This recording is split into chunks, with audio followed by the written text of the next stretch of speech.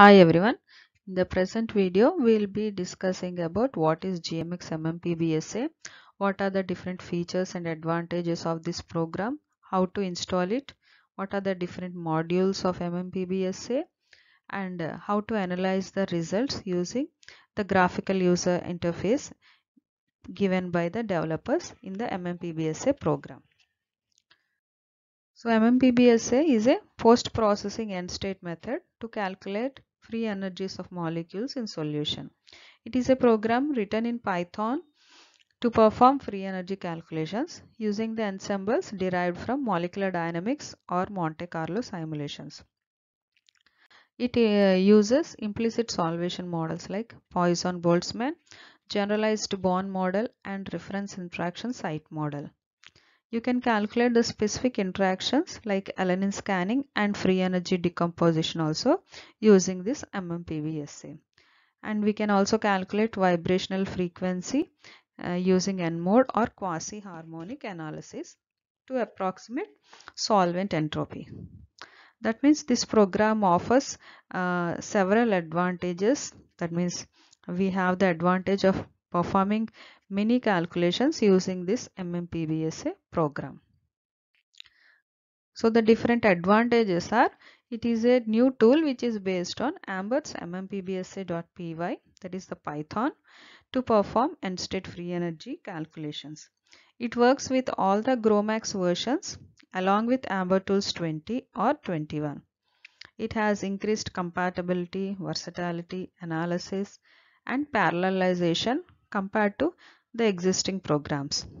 You can also use parallel implementation so as to speed up the calculations by dividing the frames evenly across the processors.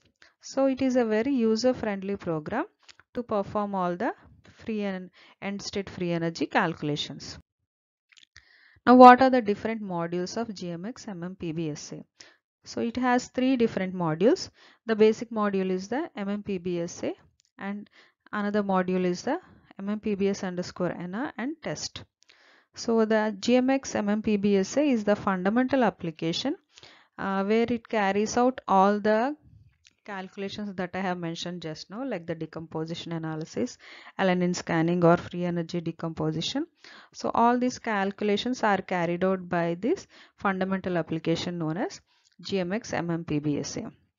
And MMPBSA_NA is a graphical user interface where you can analyze the results. So the calculations which you have performed, you get the outputs, and these outputs, they can be visualized using this graphical user interface, wherein you can save the different file formats, the figures generated by performing these calculations. And you have a third module known as MMPBSA_test. It is a test installation module.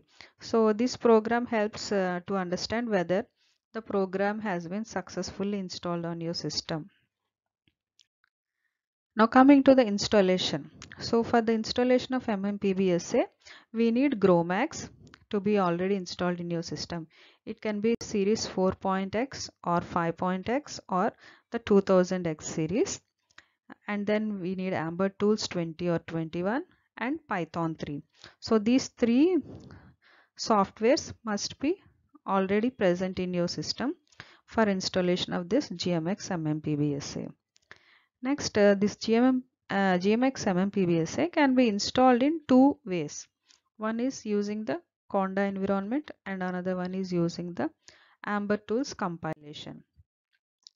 Now, by using the Conda environment, you can install different versions of this MMPBSA in isolated environments, thus reducing the incompatibility with other packages. And it does not require compilation of Amber Tools or GROMACS. So this is the advantage you get by using Conda environment to install this program. So these are the command lines wherein you can install this MMPBSA program using the Conda environment, and these commands are available on the home page of this GMX MMPBSA website. You can copy them from there and you can install your program. and sometimes you need some extra dependencies to install this package. This package is required if you are not installing the program using Conda environment and using other softwares to install this, then you may need these extra dependencies like PharmED, the pip module, the GIT module, and the MPI module. So in some cases, if you are installing using Miniconda, which is created in Amber Tools, it does not have a pip module. So in that case, you need to install the pip module additionally. And the GIT module is required to be installed whenever the user wants to install the MMPBSA test module. So this helps in downloading the GitHub repository to get the examples folder or to install the development version. And the MPI module, sometimes it is required, and if you are installing using Conda, it is not required to install separately this MPI module. Next, coming to the second method of installation of MMPBSA. This is using Amber Tools compilation. So whenever if you want to install using this Amber Tools compilation, it requires compilation of GROMACS and Amber Tools, and it also requires the installed packages to be compatible with this Amber Tools, and sometimes installation errors may arise, so you need to be careful whenever you are using Amber Tools compilation. Now coming to the general workflow of the MMPBSA program. So there are 3 steps. First is the preparation, next calculation and analysis. So in the preparation stage, it involves the generation of topologies and trajectories and different mutants for alanine and glycine scanning, generation of the mutants, and in decomposition analysis, it requires generation of the list of interacting residues. And in the calculation stage, the estimation of binding free energy or the entropy using the selected model system. And in the analysis, we can analyze the results using the graphical user interface MMPBSA_NR. So what are the force fields involved in this program?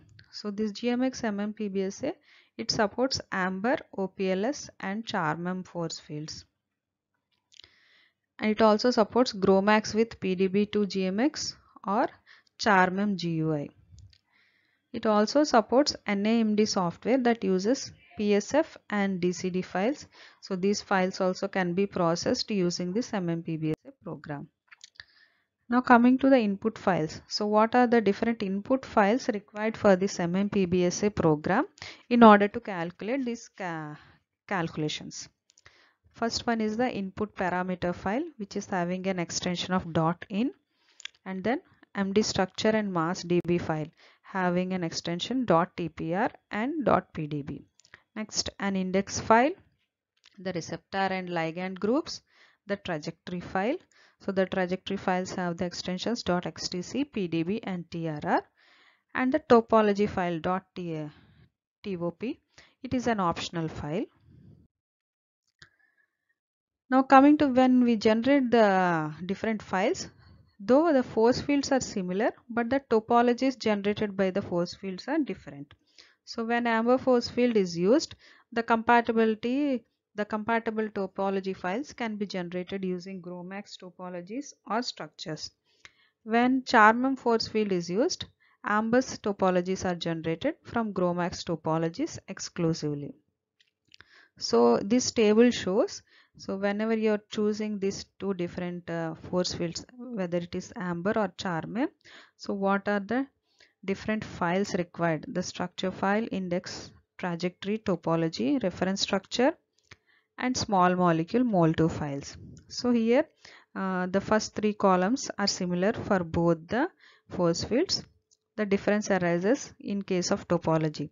So when it comes to topology, if you are selecting Amber force field, the topology file is optional, but in case of CHARMM force field, the topology file is always required.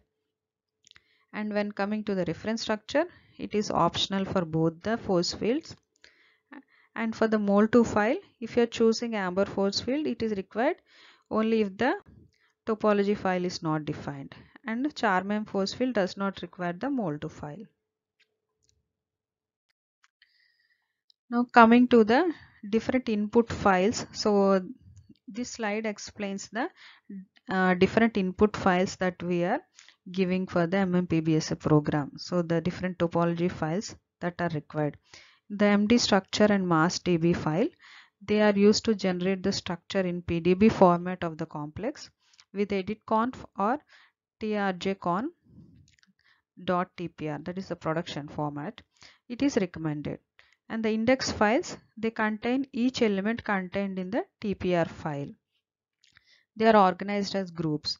This file is required for definition of the groups corresponding to the receptor and the ligand.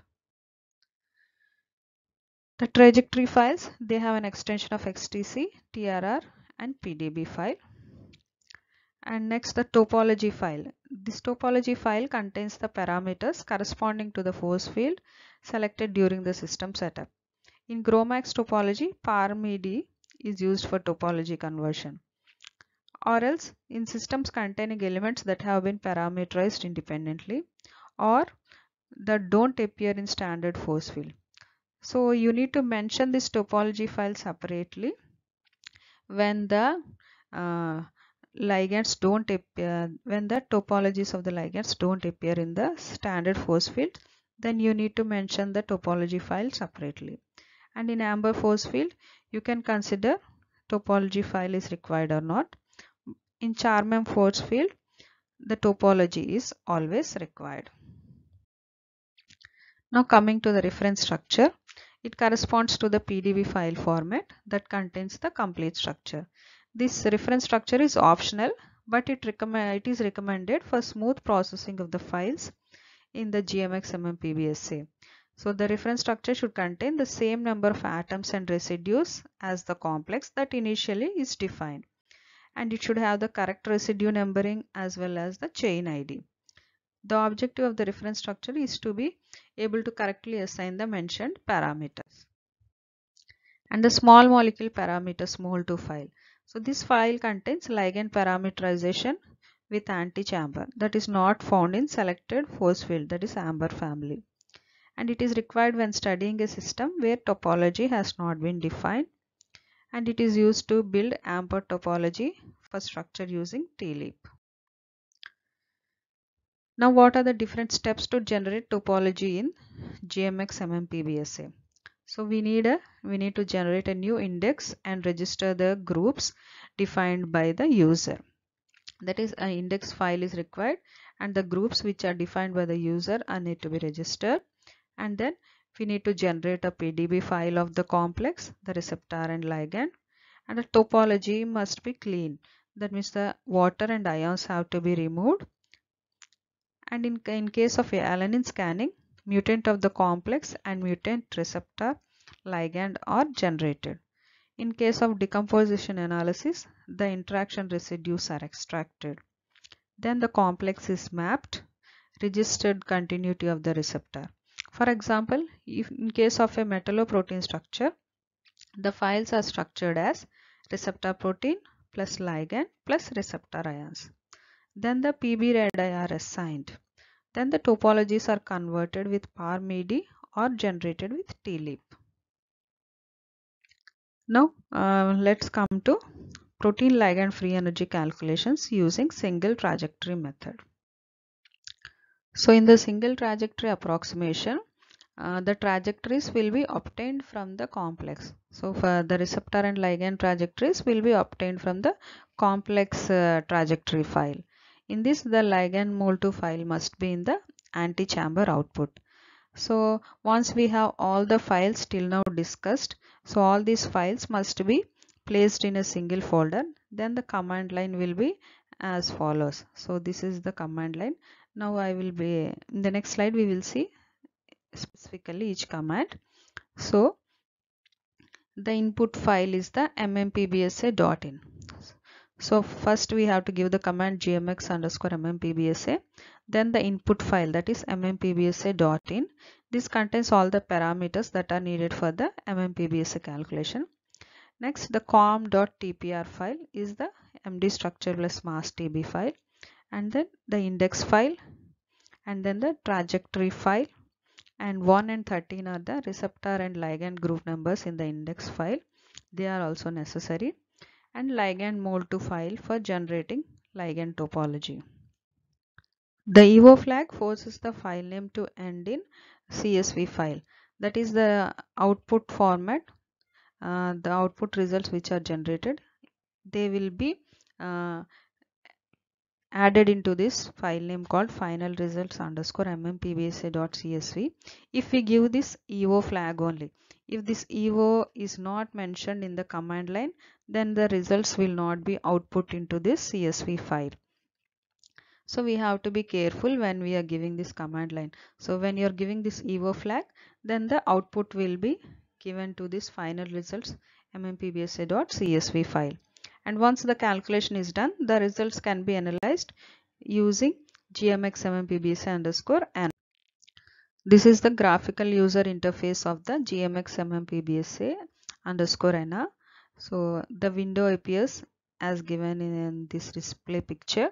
So you have the different panels 1, 2, 3, 4 and 5. So in this graphical user interface, we have 4 different modules: system selection window, data correlation panel, options panel and menus.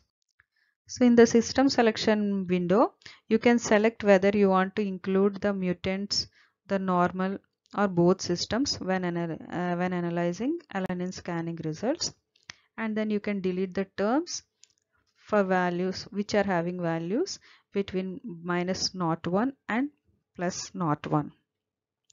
You can show or hide the decomposition analysis which contains a lot of data. You can transform the frames range to time scale.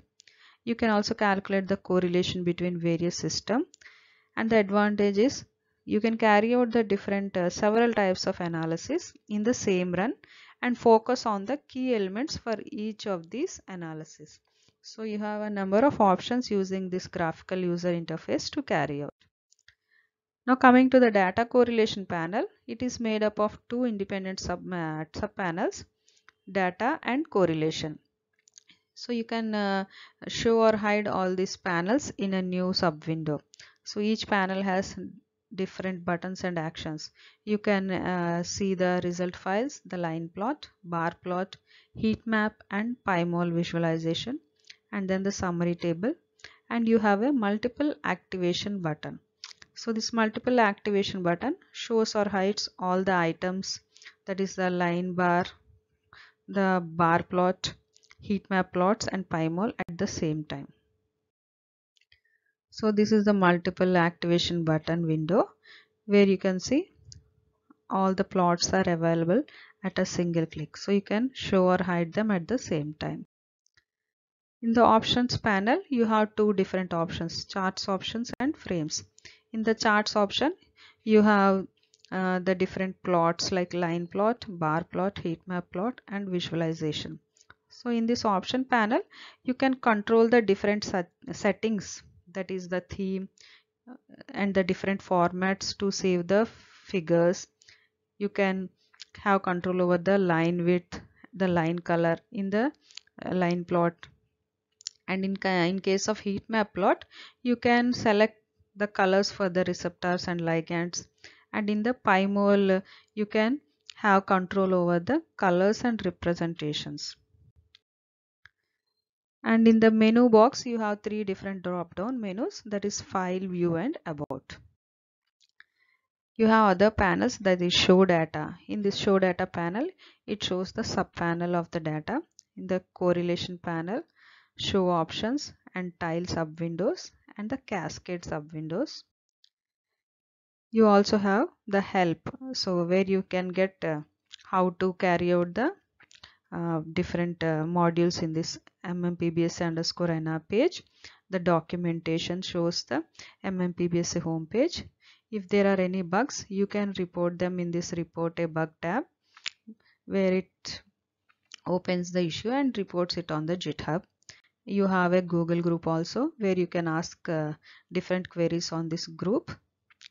And in the about GMX MMPBSA, it shows the MMPBSA citation.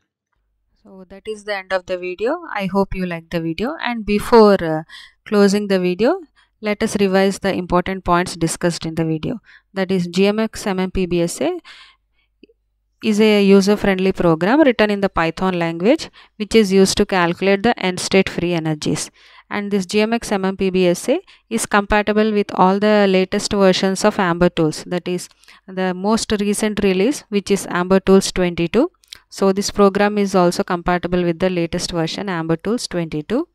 And this GROMAX MMPBSA has 3 different modules. So the fundamental application, which performs all the calculations, the graphical user interface, which is used to visualize and analyze the results of the program, and then finally the test installation, wherein you can see the software has been installed successfully or not. So I hope you liked the video. So do not forget to like and subscribe to the channel. Thanks for watching. This is Dr. Hymavathi signing off. See you in the next one.